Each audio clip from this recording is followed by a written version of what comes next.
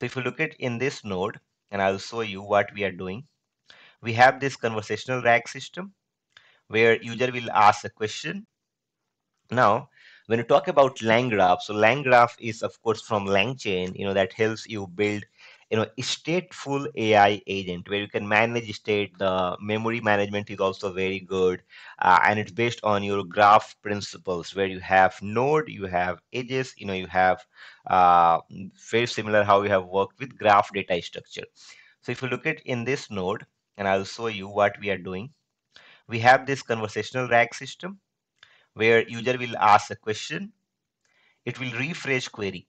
So it convert follow-ups to a standalone question. That's the first step. Refresh query is the first step.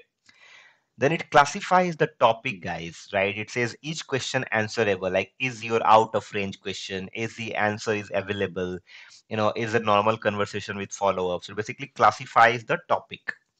If the question is on topic, then it fetch the documents, retrieve, fetch the document first goes to vector store, evaluate the document through grade relevance because it has grading also.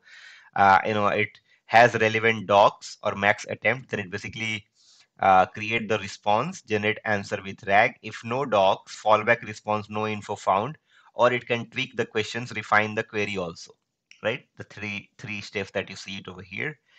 uh, if no, then of course reject the off topic, out of scope questions, and then end the workflow, right?